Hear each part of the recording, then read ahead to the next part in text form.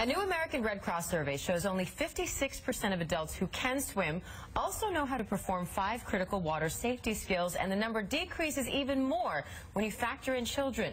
So, being it's National Safety Month, it seemed only appropriate to bring in Rita Goldberg, CEO and founder of the British Swim School, to show us some water survival skills. Rita, thanks so much for coming in. You're very welcome. I'm glad you're highlighting this problem. Now, your swim school actually pioneered some sort of out-of-the-box swim tips. Why did you go about doing that, and how did you go about doing it? Oh my goodness, it's a long time ago, but we realized, I taught basically in England before I actually emigrated to America. And in England we didn't start swimming lessons technically until about the age of 4 to 5.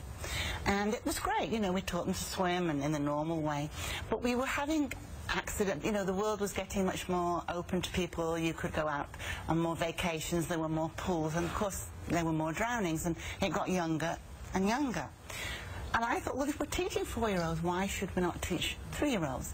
And we did, and it was quite successful. And then when we started to go to the under 3s, we realized we couldn't do it in the same way.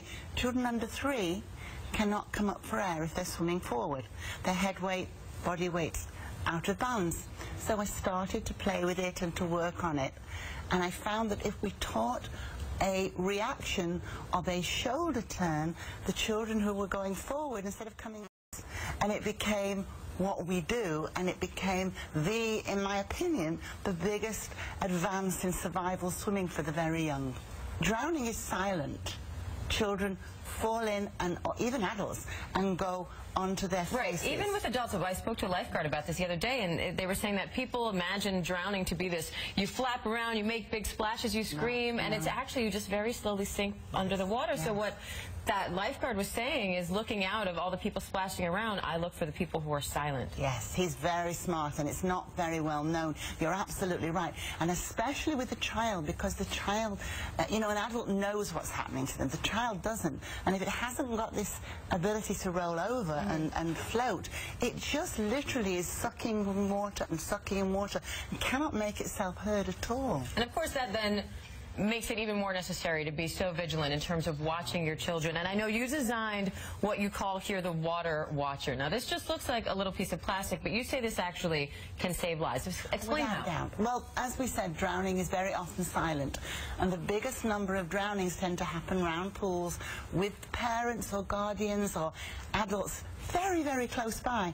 Because of the silence, nobody's watching, and everybody thinks that everybody else is watching. Of course. So what we designed is what we call, as you say, our water watchers. These are your designated driver. This is what you, if you are wearing it, are responsible for eyes on the pool, watching the pool. Now, in the middle of your session of watching, you need the bathroom. You hand this over to the next person. It's a responsibility badge, so that nobody thinks that somebody else is watching. Everybody knows I'm the one who's watching, or so-and-so is watching, and next it'll be my turn. And it's so important, because I think we could cut the drownings in. And so what are your top 5 safety tips for parents, you know, of adults and children this season? I think it's vigilance has to be number 1. Whatever we do in the way of teaching can always be second to parental or adult vigilance.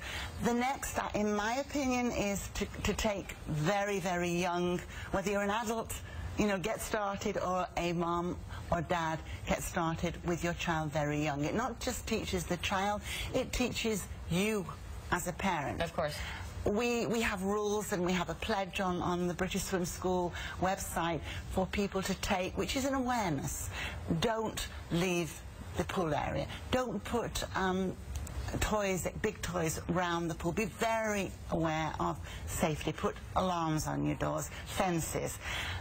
If you're a teenager, obey the rules. You know, don't dive into a pool. The number of terrible neck injuries for diving into unknown water, when jumping, if the worst happens, would break a leg. But of course accidents do happen, so I know you brought these mannequins in to show us a few tips of how to get yourself and your children out of trouble if you do find yourself there. Well, show us a little bit of that. It's not so much out of trouble, but the things that we want to do is get you used to getting your child wet and under the water. And one of the things that we do when a child falls into water, it goes down, but it always comes up. Every adult, child, or anyone in water is full of air. Okay. So they at come first up. you're going to float. Absolutely. But what happens next is the problem.